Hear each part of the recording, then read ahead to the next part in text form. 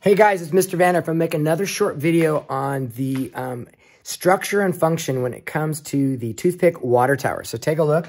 Here's a bunch of towers right here. And I want to just show you some different designs, right? This one was kind of a memorial to, in honor of the Twin Towers. Someone made this one here. You've got some others that have triangular kind of sides coming out with a wider base. But this one obviously has a lot of glue. You don't want that. You want to make sure you use as little glue as possible. Also, take a look here. You see a lot of triangular shapes here. I see a triangle here, triangle here. These cross braces are incredibly important for the tower swaying back and forth, and even when it comes to compression and tension. They really hold the tower together. Even this one here, you can see some cross braces, and that's used in framing and construction, building houses as well. But take a look at this one. Take a close look here.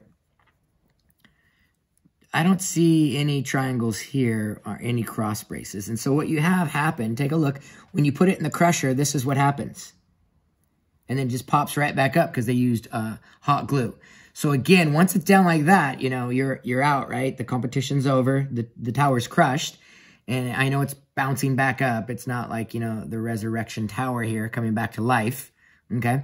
So take a look. Cross braces would be really important. So watch. If I take this tower here, let's say this one, and I put it right here in the crusher, and then I take one brick. Remember, it's 5 pounds or 2.27 kilograms, representing 250,000 gallons of water. So I go ahead and put that in. Let's take a look. And that's holding 2 bricks. And then 3 bricks, and then we keep going up here. I think the most, and that's holding really well, I think the most that we've ever had is over 300 pounds that a tower that was 10 grams or less held. So I'm going to put this one back.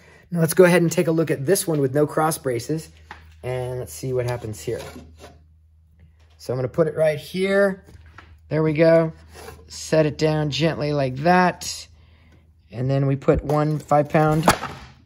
And, whoa, just pops back up.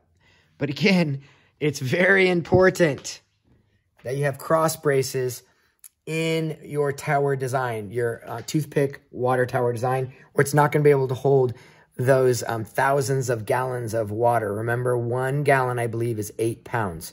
So if you have a 250,000 gallon water tank on top of a water tower, that's about 2 million pounds of water. So again, please make sure you put cross braces in your toothpick tower. Hopefully, this video is helpful.